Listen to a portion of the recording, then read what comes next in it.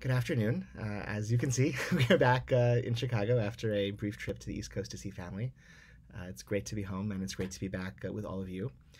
As we were driving to Chicago, we heard the news reports of the horrific disaster in the Miami area.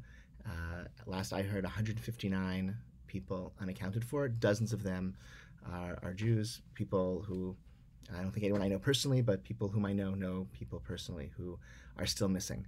I want to encourage everyone who's able to be in shul this Shabbat, so that when we say the Mishaberach, the prayer on behalf of those who are sick and injured, that your voices and your prayers can join all of ours together on behalf of the sick and injured.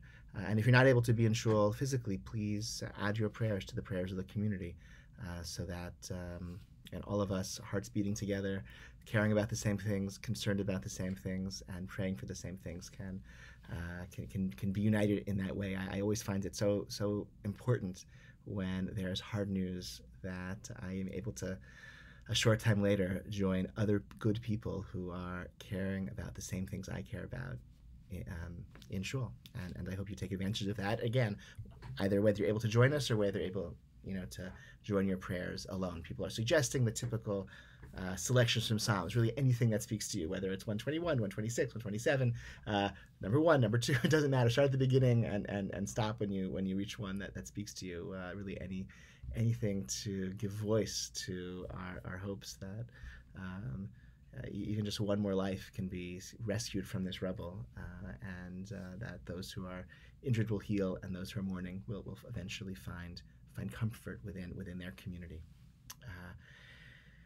Sunday bees the fast of the 17th of Tammuz. It's the beginning of the 3 weeks. It's always a hard, harsh time in the Jewish calendar. This year we don't have to dig very deep to find thoughts and memories and inspiration for that sadness. But it's a hard time, but also a time that ends with some measure of consolation, the consolation that comes from knowing that we've survived great adversity in the past, the consolation that comes from knowing that we mourn with others, with a Jewish community that unites in its grief, and that enables us to unite in rejoicing ultimately.